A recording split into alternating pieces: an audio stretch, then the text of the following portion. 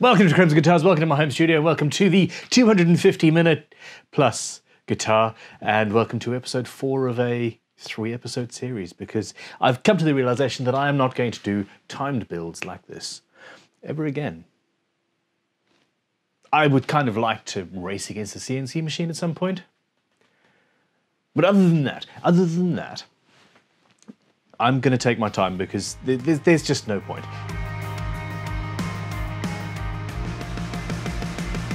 Burn it. Haha, yay! Anyway, you've all heard me talking about this before, so let's move on. Here's the body.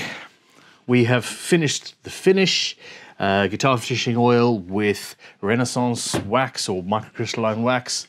The neck is done and dusted. Remember, this was one of our Uncut kits, and when it was commissioned for me, it was commissioned with pre-level crowned and polished and radiused and all of that frets. It was all done, so I don't have to do fret work in this episode. What I do need to do is shielding paint. I haven't touched shielding paint since the Great Guitar Build-Off. Flashbacks.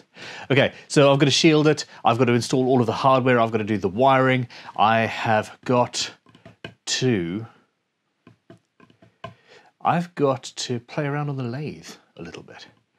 And we're going to have to end up with a played guitar. It's probably going to take a couple of days, but let's get stuck in.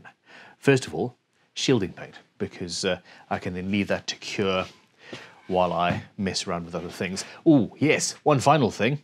I don't have a backplate. The guitar was sent with a piece of ash that is the correct thickness, etc. I wasn't planning on using it. I thought that I would actually use an ebony something, but I need to make this into a backplate that will then match the finish on the headstock here for fun. So, well, yes. Maybe we'll sort of stop talking and just get on with the build. Okay, so piece of paper. So I'm just going to line it up with that edge. Just with my finger, I'm making a rough paper template. And you can then, if necessary, with your pencil, just go over it.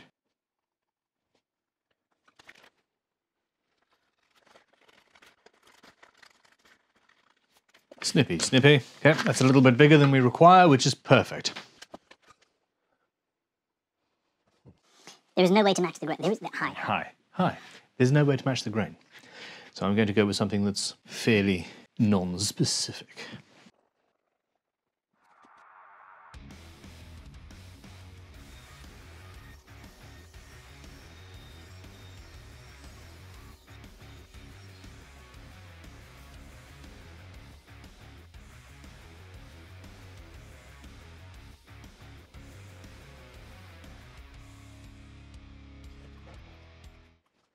Power off. Power off. Power off. I love these things. Okay. There we go.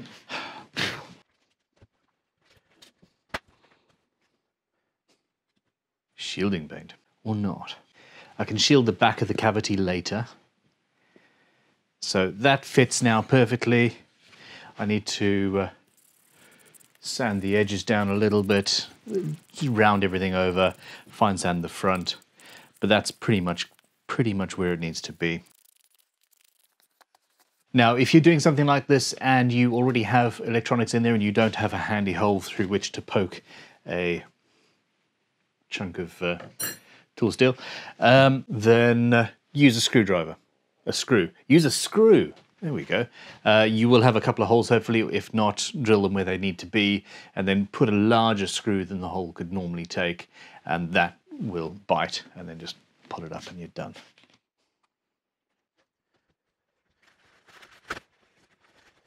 Just in case I drip on the guitar.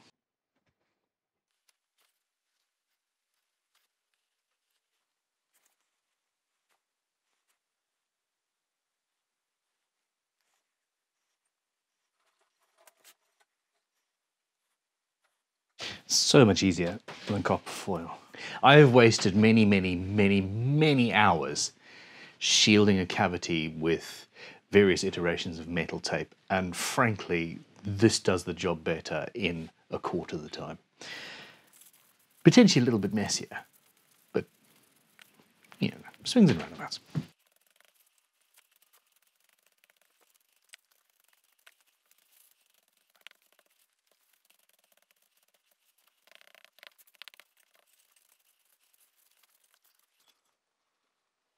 At this stage, I have got to admit that I still don't have actual fixings required to bolt this guitar neck to the guitar body. Obviously, that's a custom shape. I don't want to make a... Wow, that looks pretty there. Oh. I don't particularly want to make a neck plate, although I suppose I could. I want to have little washers that are sunk in, and you can buy these things. I just don't have them here, and I forgot to get some, so I'm going to go over to the lathe. I am very, very, very lucky to have this. I got it through my other business, vintagetoolshop.com, and I am at best a very, very bad machinist. So yeah, tell me what I'm doing wrong in the comments below. I mean, you were gonna anyway. But yeah, this is very simple. I'm making a thick brass washer with a, you know, let's do that. Let's do that.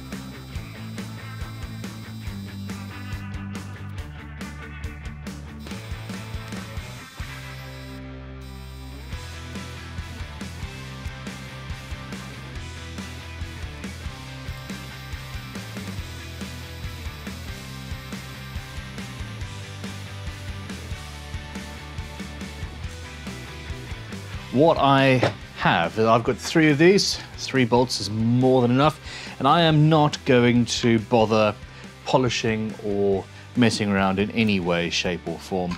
I'm just gonna insert them and we will be able to bolt the guitar together.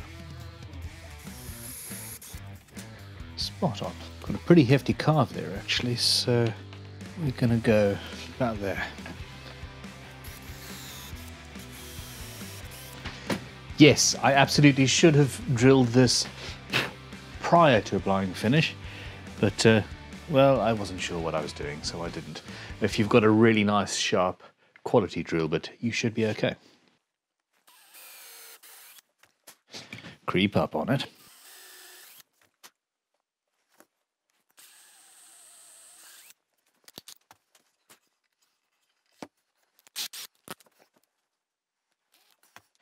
Drill all the way through,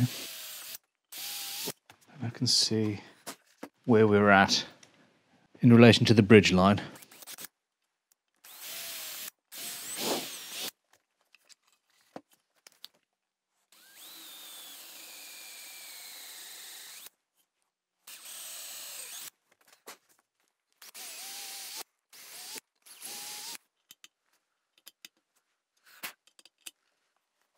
A little bit of finessing, but I'm quite happy. Yeah, that looks all right.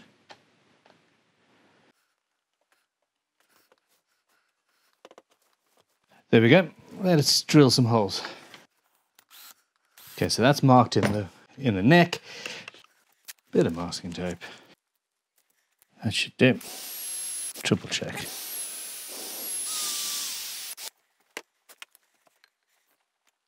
Doesn't actually need screws really, but still, let's put them in anyway. Tradition and all that. Well, I think that it is at this stage that we have a guitar, people. I can give it away to myself, can't I? Yes? No? No? Poop. I've been pondering this control knob issue. One of the rings was smaller and squeezed out a little bit more of the control knob resin. Plastic. Call it what it is. It's plastic. So, and it just didn't look quite as good as I'd hoped. I've got it up in the lathe and I'm going to just remove a little bit of the excess material and then see about polishing it in a bit. Let's see if this disintegrates or not. I don't think so. That's good. All right, let's change the angle of this. I do enjoy playing.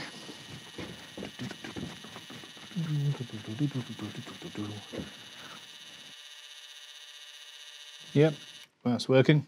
I could have filed this, but I didn't want to. I wanted to play with the lathe.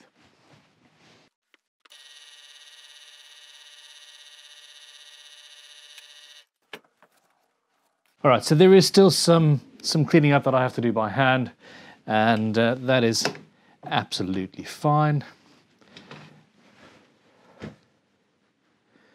But now I have a shape that I am happy with, and yeah,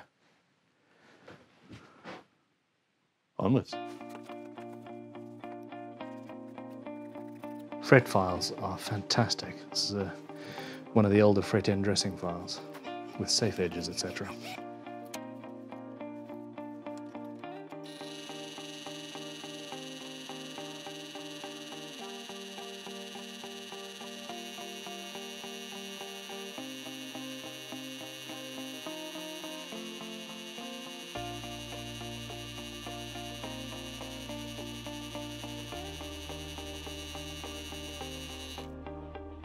All right, well that worked out a bit okay, didn't it? Much better. I do very, very much like this Gothic jewellery. I haven't quite spent a full 250 minutes messing around with the control knobs, but it feels like I have. Now those are done, it's onto the backplate. It's been stained and has cured, but does need some guitar finishing oil, etc. I need to drill the holes first. I have already marked in pencil where I want to go, and an awl and a drill.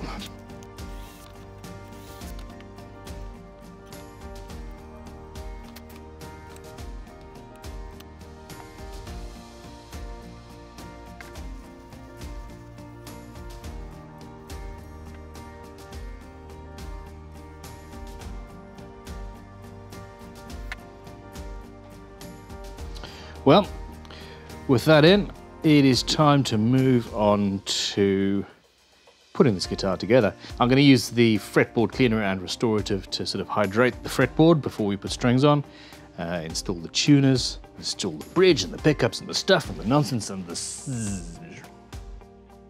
is all going on here. Old style Crimson Guitars Fretboard Restorative. This stuff rules, and if you're watching this video as it goes live, it's almost certainly on sale right now. Old style as in it's got an old label. Same formula. After it's cured for a few minutes, rub it all back and you're done. Or I should say, sunk in.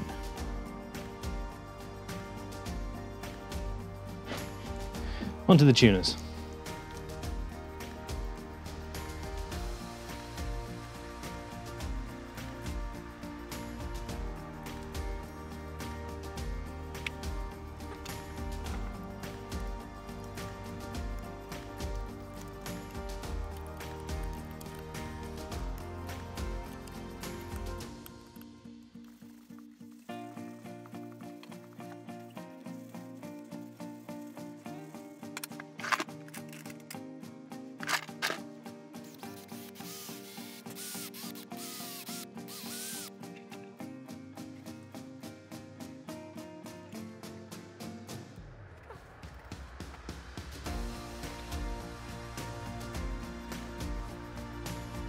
Which do I prefer? That gives you a bit more adjustment. And I have access to the screws without taking the saddles off, so that one.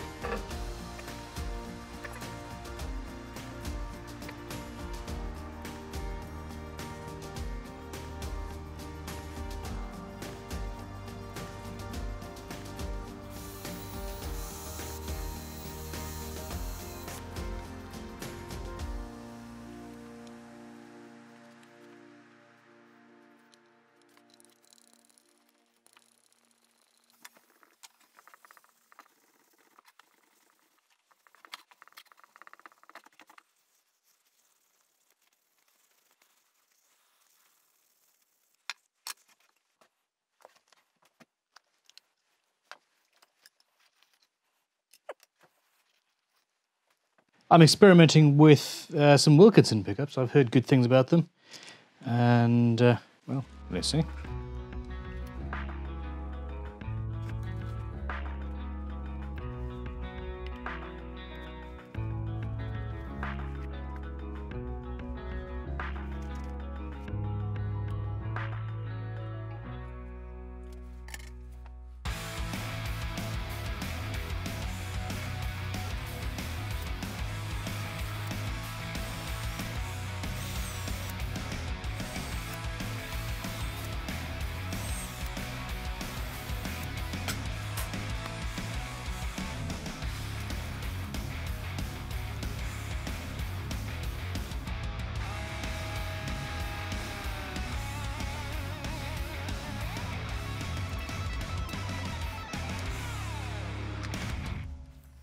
I am quite happy indeed.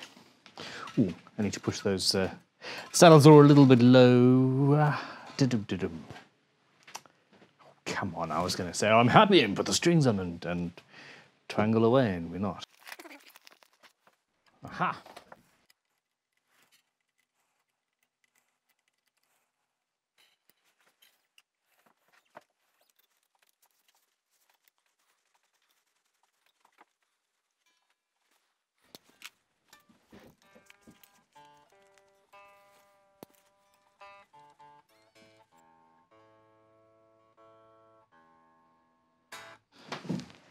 I remember one day early on in my career, i.e. before I was a guitar builder, and all I could afford was one packet of strings to replace the strings on my guitar. And my bass player and I were putting them on, and the bass player snipped on the wrong side of the string. And yeah, bereft.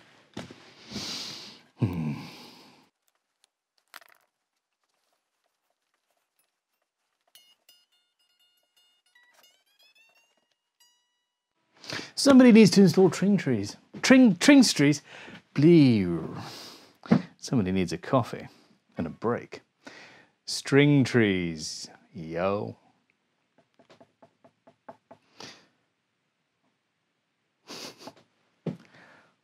I mean, I think technically that's a guitar.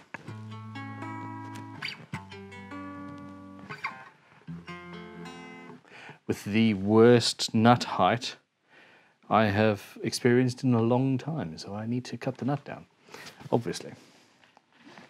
I am actually going to go and have some coffee now and sort of let me know what you think in the comments. The action is far too high. I need to bring those saddles down massively. Same with the nut. String trees. I stuck a tuner in his eye. I'm really, really happy with how this finish has turned out. That sort of faux walnutty burl kind of a thing is really doing it for me. I'm very, very happy in general. We're going to be giving this guitar away in a minute.